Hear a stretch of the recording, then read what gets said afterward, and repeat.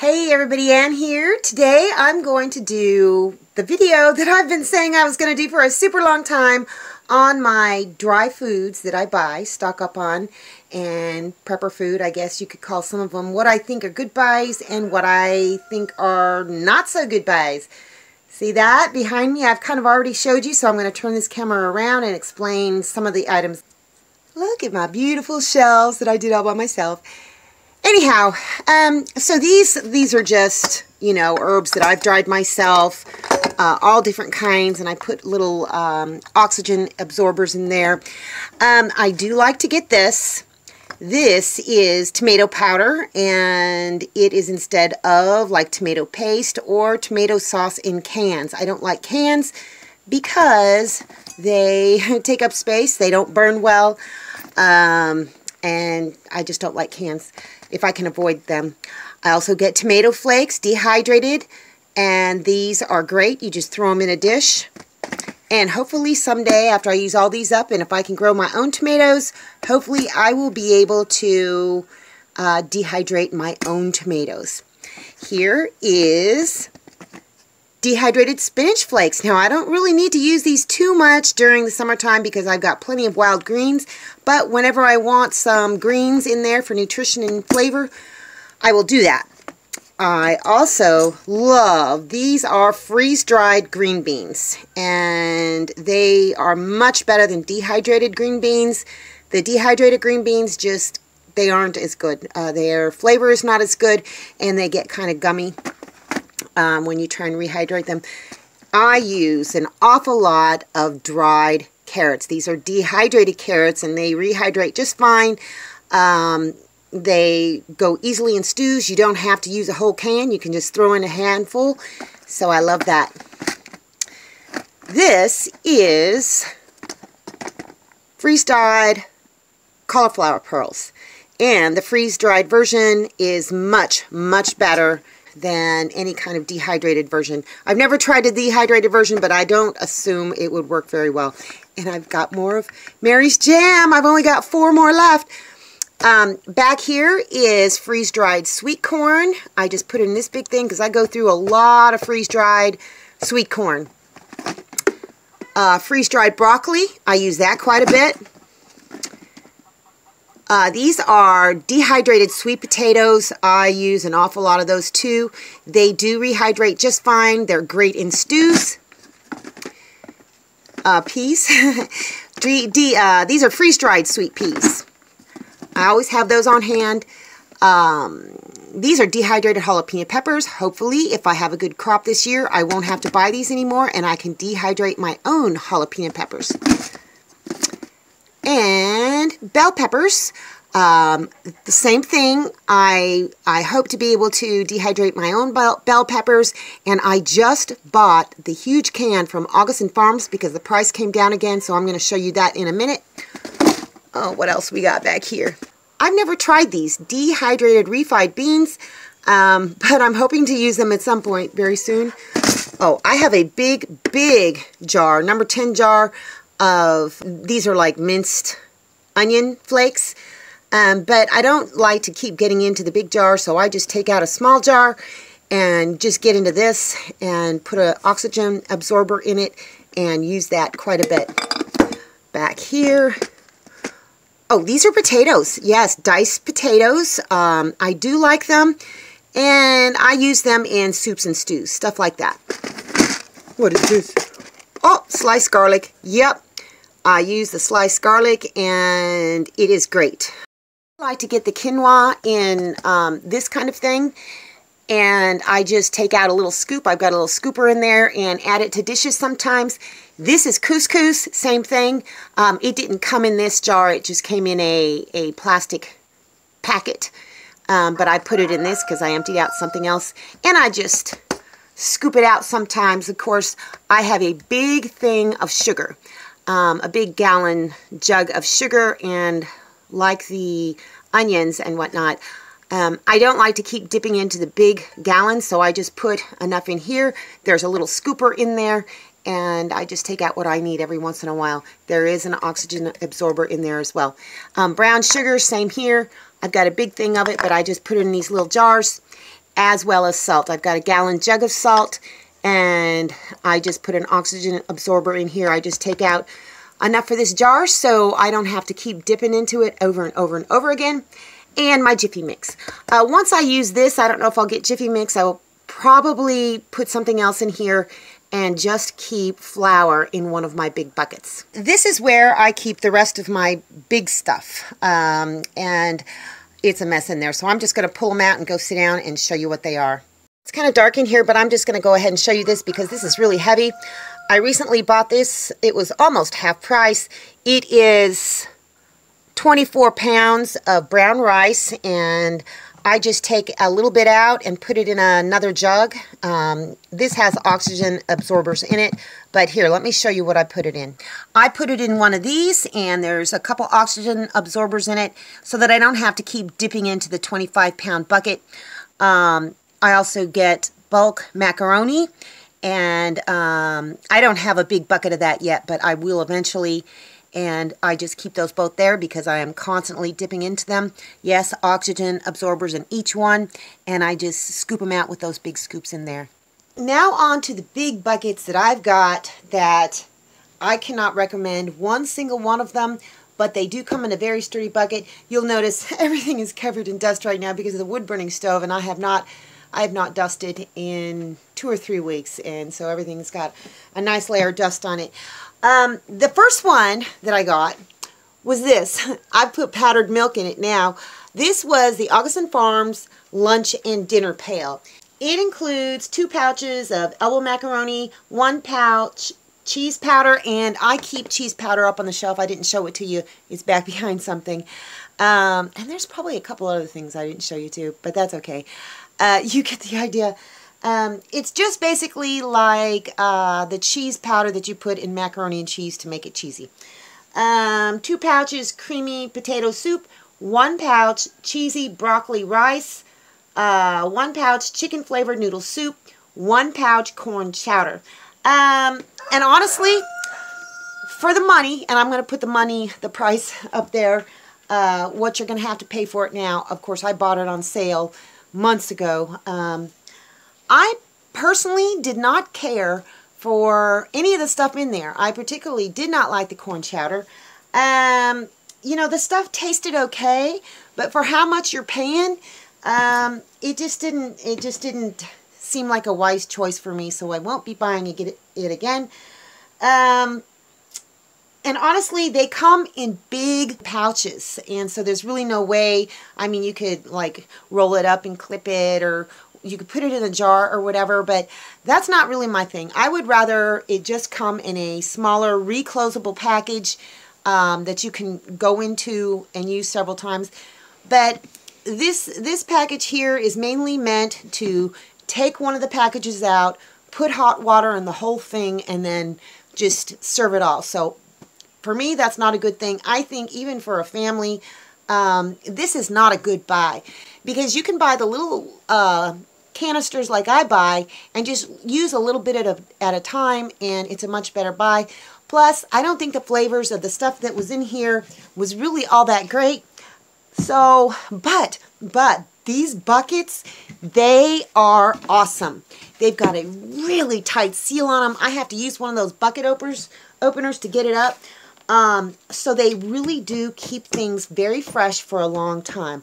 So I'm still using them. Like this one, I put my powdered milk in. That may change eventually.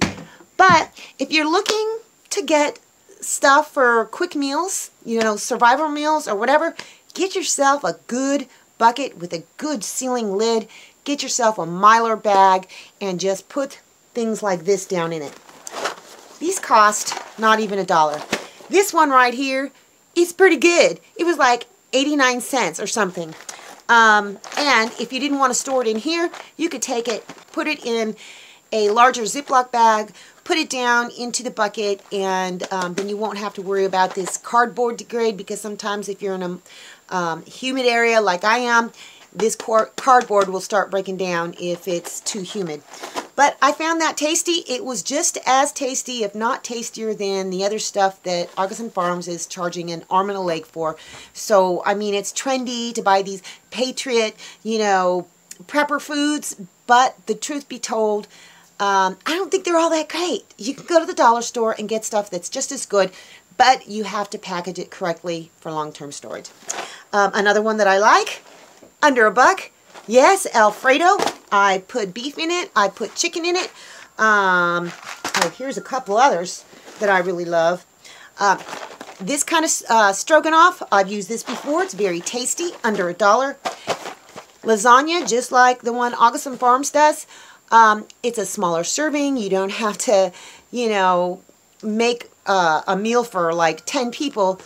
And this is great, under $1. Also, I will look for, now when you buy Hamburger Helper, sometimes it's a little bit pricey because, you know, it's Hamburger Helper, it's a brand name. But I found these on sale for 63 cents. So I am always looking for bargains. It's in a very slim package, minimal packaging. So I'm going to try this. I'm sure it's going to be good. This one, the chicken, 63 cents. And this one, I'm really looking forward to hash browns. Now, if you're going camping, like I said, you're not going to be able to bring one of these big buckets around. But, you know, if you were just bringing the packets, you could very well just put these in a Ziploc bag and bring it with you if you didn't have time to store it in the box. But I'm all for bargains, and honestly, I just don't think these big buckets of things, survival prepper food, are good ideas. You can piece together things and have a much better long-term storage pantry than just paying an arm and a leg. Okay, so the next bucket I have is this. I've got shelf-stable meats in it now that come in like packets, like my bacon and stuff like that. Here, let me just show you. Oh, see, these are hard to get open. Oh, I don't have my bucket opener right handy. See what I mean? These little buckets are really good. Oh, so that's a bonus. But you shouldn't have to pay 90 bucks for a good bucket. Okay, yeah, I keep things like this bacon in it. I also keep these packets of chicken in it. I'm running low, but that's okay because Miss Mary sent me a whole bunch of shelf-stable meats. And in this was their vegetable combination. And I'll put the price up there for you. It came with 1 pouch of freeze-dried diced potatoes, 1 pouch of freeze-dried diced peas, 1 pouch freeze-dried broccoli, 1 pouch freeze-dried sweet corn, 1 pouch freeze-dried green beans, and 1 pouch dehydrated chopped onions. Now, all of the vegetables in here were fine, especially the sweet corn because I've still got some of that up there. They all tasted just fine, but for the price, it just wasn't worth it. Because when you open the packet, it's not a multi-serve packet. They just expect you to open it up, pour the water in, and then use it all at once. That's not how I operate, so that is why I like the smaller canisters that I have up on my shelf, because they cost less. You can get exactly the stuff that you want, and it's just more cost effective. But like I said, you get a big nice bucket with it, so there's that. This was probably my least favorite from August Farms, and that is their freeze-dried fruit pail. I store pasta in it now, like spaghetti and lasagna in the boxes, because like I said, I live in a humid environment, so I've noticed when I put them in my pantry or on a shelf or something, the cardboard, if I haven't used it within a few months, the cardboard starts kind of degrading, so I put them inside this big bucket. I put a few oxygen absorbers in it, and they stay nice and dry, and they will last so much longer. Well, anyhow, so this contained 1 pouch of each of these: strawberries, bananas, apple slices, raspberries, blueberries, and Spliffy Whip. I haven't used the Spliffy Whip yet, but I think that's probably going to be pretty good. Now, I really didn't care for any of these fruits except for the bananas and the apples. Everything else didn't taste right to me. I don't know. I just really didn't like it very much. So, yeah, there's the price. There's no sense in spending that much money for fruit that you don't even like or that you might not even use. I'm going to show you the containers that I keep my sugar and cornmeal and stuff like that in. And again, very dusty. Everything is dusty. I get like protein powder in this size thing. I think it holds a gallon. And it's got a pretty good sealing lid on it. Not the best, not as good as glass, but I put sugar in these. I could put cornmeal in these. And I may put flour in these. I'm not sure. This isn't a ton of salt, but it's a good bit of salt. And plus I have that other jar up there. And this is what I keep this in. It's in a nice sealed jar. It has oxygen absorbers in it, so it's going to last longer. Now, for me, this is a big thing of olive oil. Yeah, it is. I buy the bigger one. It's more cost effective, and I always keep olive oil around, as well as I will keep a couple of these around. I've used quite a bit of it. Just plain old canola oil. I like canola oil. And the bigger jug is more cost effective, so that's what I get. Okay, now more shelf-stable meats. I know I had already shown you this Augustin Farms freeze-dried chicken, and it is delicious. Now, I got this almost half off. I'll put the price for what they're asking now for it, and I won't buy this kind of stuff unless it's on sale or it's come down in price, because normally this stuff, I also buy it from Mountain House on Amazon, and sometimes their price is down where Augustin Farms is up, and then sometimes it switches around. You can get these for about 90 bucks on Amazon. You know, both of them. They're pretty expensive. Sometimes this comes down to about 60. I think when I got it, it was on sale for like 40 something. I'm not sure, maybe 50. But this lasts me a long time. You just need a couple, 2-3 handfuls for a dish. For me, if it's just for me and I'm not cooking for the puppies, 1 handful of this stuff in a dish. And I don't prehydrate it. I just add extra fluid to the stew or soup or whatever it is I'm making, and just let it cook along with everything else. Diced beef. This is Mountain House, and once again I got this on sale. I think if you get it now, I don't even think it's available right now, but I do like to get this freeze-dried diced beef. It's great. You put it in a soup, put it in a stew, put it in chili. You can even make tacos with it, add the seasonings and whatnot. It's pretty pricey though, so I don't suggest paying full price for it. I would wait until it goes on sale. And Augustin Farms also sells this. So I've got like an Amazon storefront where I suggest things for people. If you buy something through my store, I get a little bit of credit, you know, a little bit of money for it, for referring you, so that's good. But this is good, and it's tasty. It is expensive, so wait until it goes on sale. You're going to pay $90, $100 for a thing this size right now, and to me that's not worth it. So wait till it comes down to 50, 60 bucks, and then, because this is a lot of meat, and it's, I mean, I've had this, I think I've probably had this for 6 or 8 months, and I still have half a thing left. So that is also very awesome. I just made some of these last night. Augustin Farms Black Bean Burger Mix. This stuff, I love it. I do. I really love it. They're veggie burgers. They are totally veggie burgers. And last night I made them with a little bacon over the top. I threw some of my mozzarella cheese in it, and I'll show you that in a bit. And put them over Hawaiian buns, you know, like little sliders. And it was just really good. So I like this. And I'm not going vegan or anything, but if you're vegan, yeah, definitely check this out. This right here, when I bought it, it was lower in price. Again, I'll put the current price up, but I bought it for, oh, it was probably, I don't know, 30, 40% off when I bought it. Now, I have bought this, I think, almost a year, and I've been getting cheese out of it. And the cheese that is inside here, it comes with oxygen absorbers. The cheese is still good. There's no mold. There's no problems with it. And I've just been using it for almost a year, and it still has been staying good in this can. Now, it comes dehydrated. They say to rehydrate it. I don't. I just throw it in a dish, add a little bit of extra water, and there you go. Now, if you're going to sprinkle it on tacos, yeah, you may want to, you know, rehydrate a little bit, but I normally just put it in stuff. Also, I have their mozzarella cheese. Also delicious. It is perfect. I spread it in lasagna. Again, I don't rehydrate. I just put it in the dish, add a little extra fluid, and it works out perfectly. It gets all stringy. I like it. Was expensive. It is expensive, but I got it, like I said, it was on sale. So I wait for something goes on sale before I will get it. Here's the big can of onions. And I bought this almost a year ago, and it's still good. Oxygen absorbers inside. There's nothing wrong with the onions that are inside here, and they are still tasty, crispy, crunchy.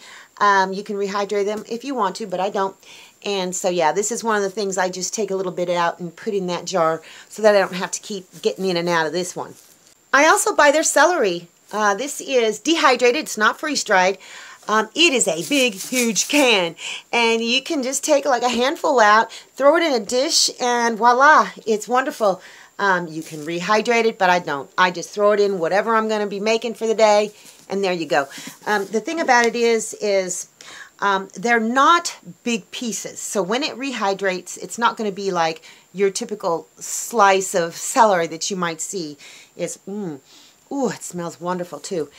They're kind of like flakes, but it does add a flavor, so that's what I'm going for. Now, remember when I was complaining about the dehydrated, red and green bell peppers that I had put in my cart, and they immediately went up in price before I could even pay for them? Well, they went back down in price. I had been checking every single day, and so August Farms had them listed again. They had them in their inventory, and I got this at basically almost half price. So this is another thing. All of this stuff is in my Amazon store. You can go check it out. But I would wait until stuff goes on sale before you buy it. So this is a big, huge can. I haven't even opened it yet because I still have some in that thing up there. But I'm just very stoked that I got this because I use a lot of these not freeze-dried, but dehydrated bell peppers. So I'm very happy I found this. It was affordable and so awesome. Another thing that I get, and I have two forms of butter. This is one of them. It's by Hoosier Hill Farm, real butter powder, and I love this stuff. Of course, like they say, you can rehydrate it to make it like butter, actual melted butter, but I don't. I just throw it in a dish or whatever. I mean, if I need to saute something, I'll rehydrate it a little bit and throw it in a pan. But I only have to take out a little bit at a time. It doesn't have to be refrigerated, and the flavor is just really good. So yeah, I kind of like that. I use a lot of ghee. I love ghee. It's clarified butter. You can make ghee out of butter. There's videos of it up on the internet, so go check them out. You basically just got to cook off the, you know, the fluid and different stuff, and you don't have to refrigerate this either. You can just keep it on your shelf, and you got butter. Love it. Love the flavor. I also get sour cream powder, also from Hoosier Hill Farms. I love this stuff. I've put it in multiple different dishes. I especially like to put it in homemade potato soup. It adds that extra, I don't know, just whatever. And you can actually make like a sour cream sort of stuff out of it. So yeah, I do like this. I like it very much.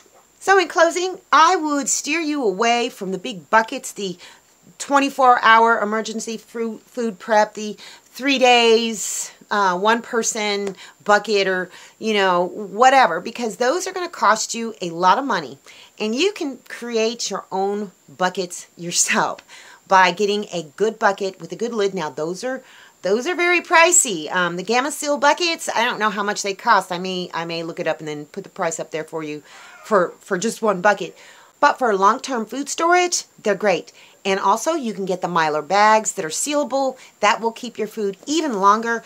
And, you know, just get yourself some dollar store boxes of things. Now, you may not like the flavor of those. Me, I don't have a cultured palate. I mean, I will eat anything because I look at food as nutrition. I don't look at it as a reward, although I do reward myself sometimes with food. But at the end of the day, when you're thinking about prepping and survival and that sort of thing, you're not thinking about you know, rewarding yourself. You're just thinking about what kind of food you need to have to keep yourself alive, and, you know, the nutrition that you need to put in your body. So just you know, if you want to prep, that's great. But just don't go crazy buying a bunch of trendy food because I don't think it's worth it. I think that you can buy more cost-effective things and take measures on your own to preserve those foods or to keep them in the state that they need to be for longer periods of time, just by taking certain measures like getting a nice sealing bucket and Mylar bags and oxygen absorbers and all those sorts of things. And of course there's canning, there's pressure canning, there's dehydrating things on your own. I don't have a dehydrator yet, but I might get one. I just don't know how taxing it would be on my solar, but I could run it on the generator. But I have dehydrated my own mushrooms out in the sunshine with just screens putting over them. So anyhow, I hope this was helpful. I know I was talking very fast and I sometimes stutter when I start talking too fast. But just be careful what you buy and look for sales, and don't fall for the prepper food hype, because to me it's just kind of overpriced and not very tasty. Anyway, that's all I got for you guys today. See you in the next video.